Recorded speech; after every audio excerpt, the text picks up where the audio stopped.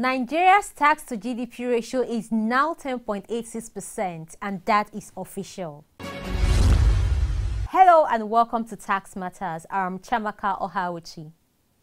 We have in our hands a press release from the Federal Inland Revenue Service conveying to the public the information passed to it from the National Bureau of Statistics on Nigeria's tax to GDP ratio. Viewers will recall that for a long time, Nigeria's tax to GDP ratio was put at 6%. In recent years, the ratio became a subject of controversy, with leading lights in the Nigerian economic space questioning the base, or the basis if you like, of the computation. This led to some stakeholders coming up with a figure of 8%. So, depending on who you spoke to, we got responses of the ratio being 6% or 8%. The bone of contention, or the suggestions if you like, was that collection figures from other revenue collecting agencies at national and subnational levels were not included. Now, according to the National Bureau of Statistics, this has been done. The new ratio was communicated to the FIRS via a letter signed by the Statistician General of the Federation, Prince Adeyemi Adeniran, on the 25th of May 2023, following a joint review by the National Bureau of Statistics in collaboration with the Federal Ministry of Finance and the FIRS, using data from 2010 to 2021. The revision took into account revenue items hitherto not included in the computations, particularly relevant revenue collected by other agencies of government. Tax to GDP ratio is a measure of a nation's tax revenue relative to the size of the economy as measured by gross domestic product. The ratio is a useful tool for assessing the health of a country's tax system and highlighting its tax potentials relative to the size of the economy. It is the ultimate measure of the effectiveness of a nation's tax system compared to other countries. The Statistician General of the Federation, Prince Adeyemi Adeniran, in his letter to the Executive Chairman of FIRS, described the revision as a facelift to the tax to GDP ratio for Nigeria in comparison with other countries.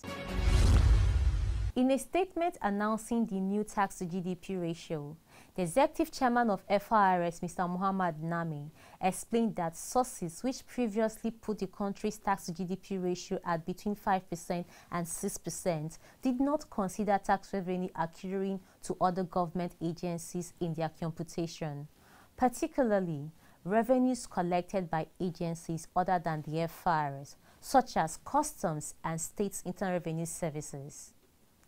In recomputing the ratio, key indicators that were previously left out were taken into account. This resulted into a revised tax to GDP ratio of 10.86%. Mr. Nami further noted that Nigeria's tax to GDP ratio should ordinarily be higher than 10.86%, but for certain economic and fiscal policy factors, including tax waivers and leakages occasioned by the country's fragmented tax system.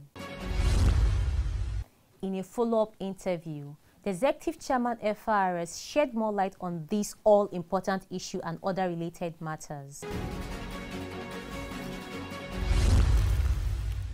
Mr. Nami, thank you for joining us on Tax Matters. Thank you very much. We guess that congratulations are in order for this achievement in our tax to GDP ratio ranking. What are some of the things that have changed that increased this ratio? Let's first of all give glory to God and to also thank the entire FIRS staff, including management and the board of the FIRS and stakeholders like you, and also the entire taxpayers in the country and those that are paying from outside Nigeria.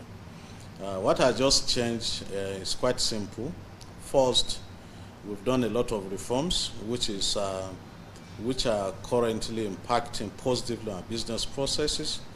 And you will remember in the year 2021, our revenue collection rose from 5 trillion to about 6.4 trillion. Secondly, the subnationals too, the states and the local government revenue authorities are also playing their own very important part in making sure that they make money available to the state governors.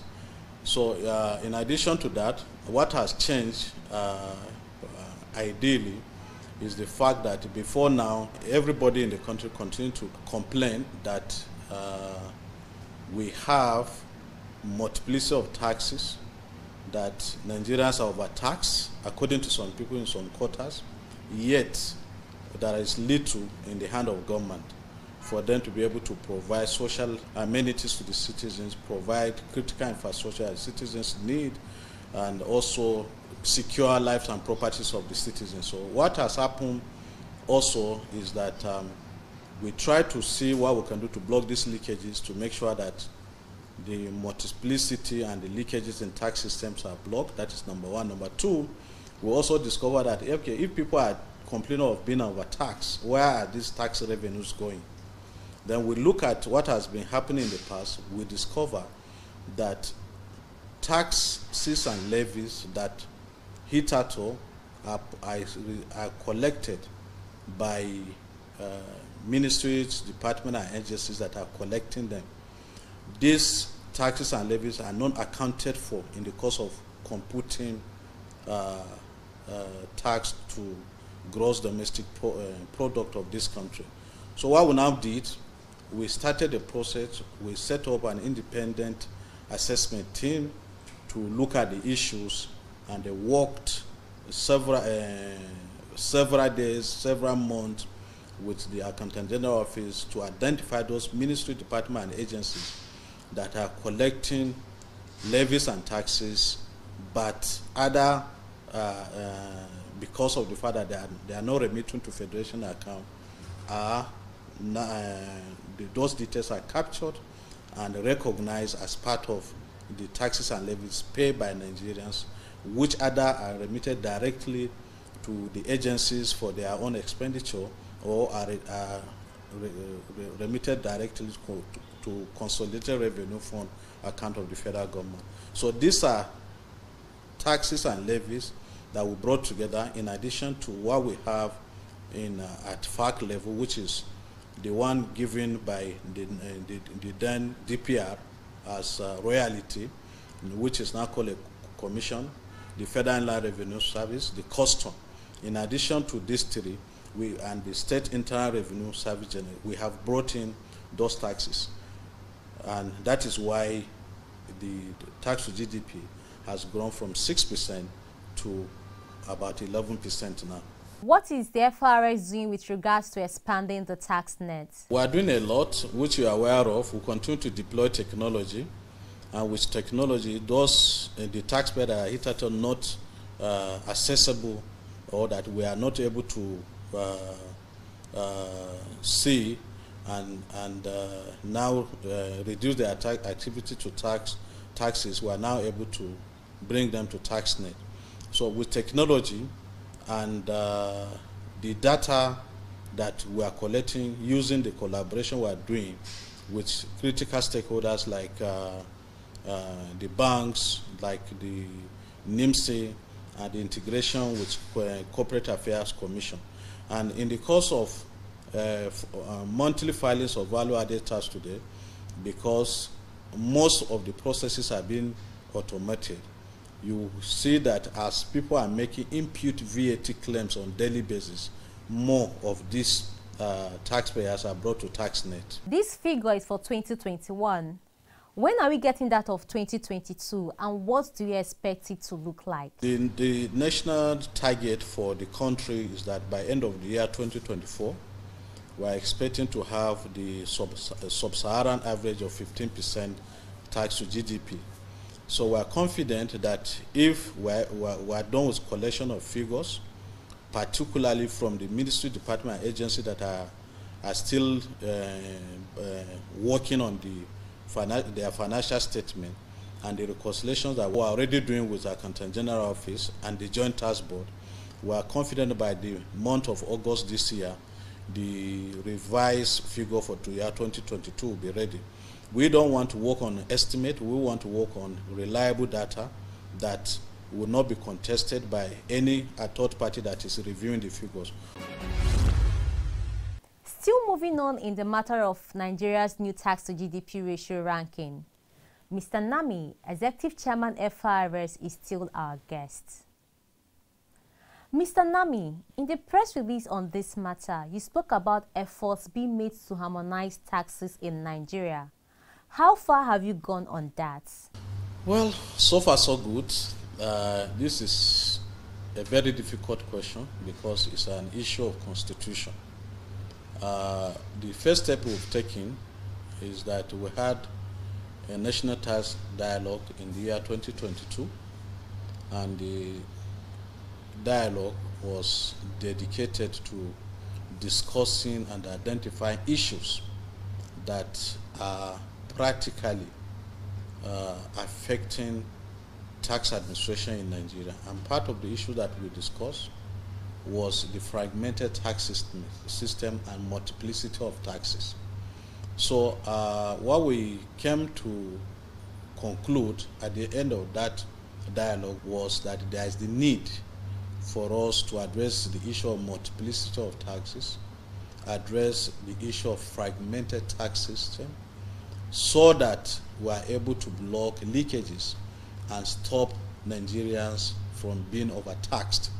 Because one thing is for you to pay taxes or levy, and another thing is for the government of the country, maybe at the 3 level, maybe at the local or state or federal government, to have access to this. So what we decided to do was to come up with a communique to say that there is the need for the 3 levels of government to sit together and see to coming out with strategy on how to harmonize our tax administration system in order for us to be able to address multiplicity of taxes, be able to address fragmented tax system, and also do what others are doing globally by making sure that if you go around the whole world, virtually all the countries have one tax administration system. With one tax administration system, taxpayers are not able to dodge taxmen. In other words, they find it difficult to meander between the tax authorities. And if that is made impossible, the leakages in our tax system can easily be addressed. And if you address leakages in tax system, certainly there will be enough money on the tables of each of the state government, the 774 local government, and the center, for them to be able to build infrastructure, for them to be able to provide social amenities for their citizens, and for them to be able to cater for security and safety of the same citizens. What efforts are being made to ensure that all taxable incomes are brought into the basket? Thank you so much. We are currently working on that, and we have gone to advanced stage to the extent that we already have a contract and there is already an acceptance. In other words, we're already executing contract between ourselves and the consultant that is helping us to build the capacity of the FRS staff vis-a-vis giving us the roadmap for ensuring data centralization through a project we call Data for Tax. We've gone far on that project to the extent that I remember about a month ago signing off about 50% of the cost of that project, and the preliminary designs, the preliminary capacity building, the issues of integrating with NIMSI, for instance, issues of integrating with corporate affairs and other critical stakeholders have already gone far, because we did not just contact these agencies of government so that we're able to work with them and get to have access to the data that they have, but we have signed individual MOU with these organizations that I've mentioned, and we continue to serve. We did not even stop at that. We have gone out of this country.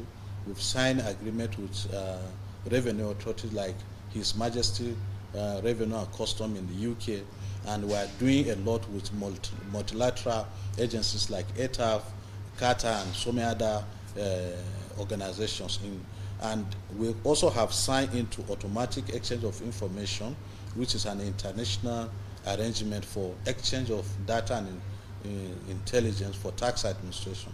So we are building a robust infrastructure which can just be called a central data that we are going to use for tax for data intelligence gathering, data in warehousing, and data processing, so that in the future, if Mr. A does business in Nigeria, we have a view of whatever he has done. If he goes out of Nigeria and he has a business undertaking with his business partner outside Nigeria, or what we call a borderless transaction, a situation whereby somebody sits in the comfort of his room and is transacting business with people in different countries of this world, we are able to have a seamless view, access, and reduce those data for the purpose of tax administration. Finally, Executive Chairman, sir, what is the end in sight? What is the game plan? No, while we widen our tax net, I think for now, and for the fact that petroleum subsidy has just been stopped or removed, I will not be in a position to advise anybody or the National Assembly to say that we should increase our tax rate. What we should do is we'll continue to work on building infrastructure that will give us the opportunity to be able to have a seamless view, or bring every tax intelligence together in a centralized data bank, so that we are able to raise revenue. The leakages are so much. The informal sector is very huge, and if we are able to marry the provisions of Finance Act 2019, which exempted some of the businesses that have just under between 25 million and below, and the numbers there in the so-called informal sector. But in practical sense, those sectors can no longer be called informal. The only things that they have failed to formalize their businesses, and what we'll do that by way of bringing them to register with us, those that have yet to be registered and have bank account, it makes life easy for us. We are now able to go back to CSC to say these people have graduated from being an individual trader to now an organized business entity. If that is not possible, we will now work with the respective union of those sectors that they operate and see what we can do to bring them to tax net. So in a nutshell, in as much as you are able to deploy technology, you are able to collaborate with critical stakeholders, you are able to build capacity of FIRS staff, you can be rest assured that the 10 naira we are collecting today, for instance, can be 20 naira tomorrow. There you are. Nigeria's tax to GDP ratio is now 10.86%. And we say again, that is official. Nigeria is gradually moving towards the regional average of 15%. And who knows, maybe very soon, Nigeria can even climb up to the OECD average.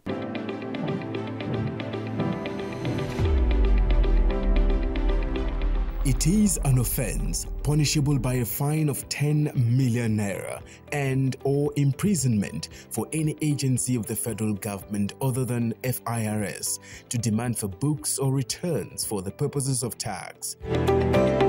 It is also an offense to carry out the function of assessment, collection or enforcement of tax, or pay any portion of tax revenue to any person or into any account other than the relevant accounts designated by the Constitution or relevant laws of the National Assembly. It pays to pay your tax. This message is brought to you by the Federal Inland Revenue Service, FIRS. Still on this matter, we have reached out to other stakeholders in the taxation subsector, and we want to share with you an excerpt from one of our engagements.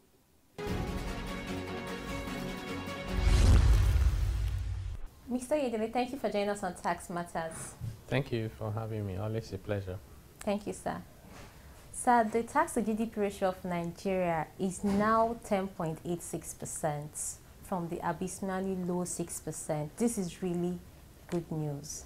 Now, with all this talk about tax to GDP ratio of a country or an economy, what really is the essence of tax to GDP ratio? What does it say about a country's economy, and what does it mean to the ordinary man? Yeah, that's interesting. So, tax to GDP ratio, GDP is gross domestic product, and is the value of the outputs. If you simplify it, it means what is it that we are producing? Goods and services, what is it worth? So the more that you produce, the more that your economy is worth, the more the prosperity for the people, right? So for governments, it goes beyond that. They're saying this value that we have in the economy, how much of it are we able to take in form of taxes to provide infrastructure, social services, civil servant salary, take care of security, right? Because we need government for us to have a country. So that's why it's so important, because the more you can get in form of taxes from your GDP, the more your ability as a country to provide what the people need. So you're right, we were having it at like 6% for a number of years. It used to be around 12% before Nigeria's GDP was rebased around 2014. After the rebasing, it went down significantly, and it has been that for a number of years. What has happened now, and we need to commend the FRS for initiating that process, is to say, actually, are we calculating these right? And the answer was no, we're not calculating it right. We have a peculiar situation that is not something to be proud of. And that is that in Nigeria, you have all manners of agencies collecting revenue, even tax revenue. In most countries, it's only the tax authority. So once you get the number from the tax authorities, you can calculate your tax to GDP ratio. So we couldn't gather all the information properly. Whatever we were able to gather, we used it to calculate the tax to GDP ratio. How does that impact all of us and the ordinary person on the street? Moody's, Standard & Poor, all these international rating agencies downgraded Nigeria. And the reason they gave was your revenue is too low to meet your obligations.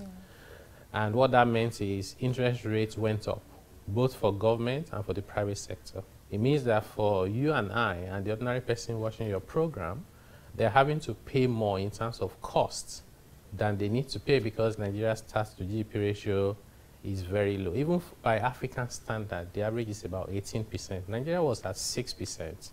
So now that we've made that correction, it doesn't mean that we have money in the bank accounts immediately, but it means that we are calculating it the right way, we are sending the right signals, and then people will start saying, well, maybe Nigeria is not as crazy and terrible as we think. Maybe there's hope. We now need to then move from that 10 point something to quickly get to about 18% and even start targeting the OECD average of around 30–34%.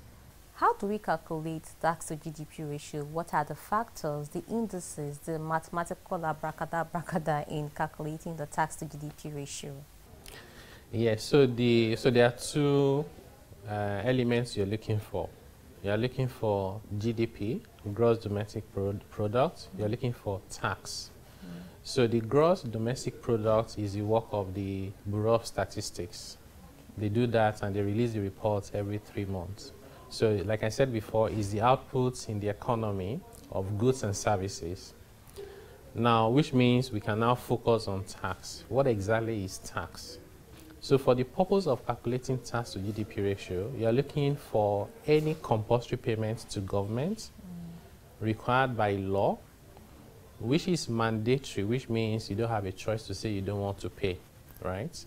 And that goes to all levels of government, local government, state government, and federal government.